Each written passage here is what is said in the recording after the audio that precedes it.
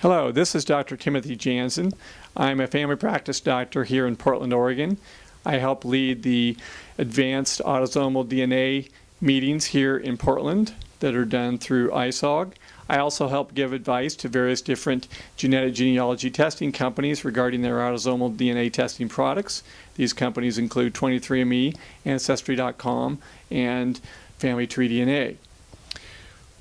What I would like to introduce today is the concept of visual phasing.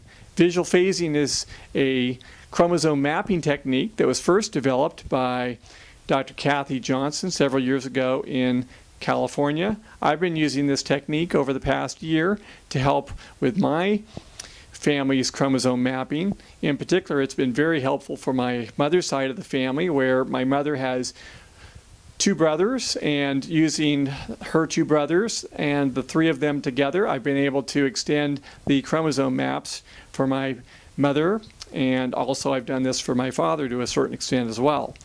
On my mother's side of the family, I've been able to improve the chromosome map by about 25% from what I had mapped before. So basically what I had done was I had already tested various different cousins, and I'd been able to use their data to help map my mother's chromosomes, but in many cases I was only able to attribute the DNA to one of her parents. But using visual phasing, I was able to increase the percentage that I had attributed to one of my mother's grandparents to over 96%, which I'm very happy about. This allows me to continue with the correspondence of the matches who share these segments with my mother and with me, and I can then eliminate many sections of the family tree from consideration as I'm trying to figure out where the genealogical connection is.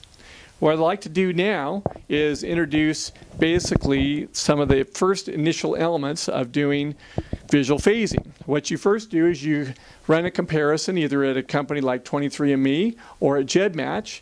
In this particular case, I got the matching segment data for my mother, her brother Lawrence, and also for Robert.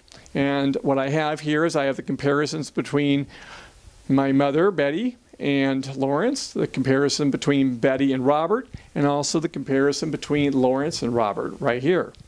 What we see is for each of these sections, the DNA is either fully identical right here, where we see it's FIR, fully identical, or it's half identical, and in some cases there's no shared DNA whatsoever. We use this as the basis for chromosome mapping.